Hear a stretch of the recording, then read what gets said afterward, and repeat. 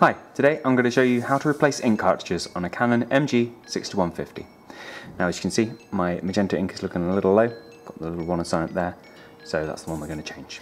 Right, first thing to remember is we do not open from the scan part, which I do every single time, because if this little on the right here isn't pressed down by the scanning lid, it won't let you open the bit to change the cartridges. So we're lifting instead from further underneath.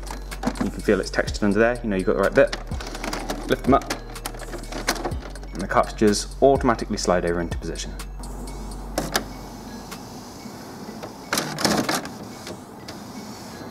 There we go.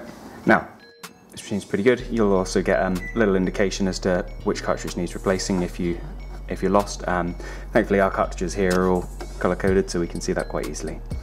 But I'm going to take the magenta out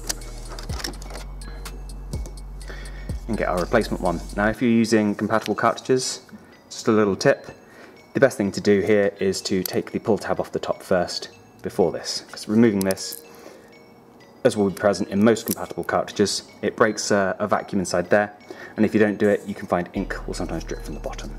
So take this clip off as well, we're ready to go.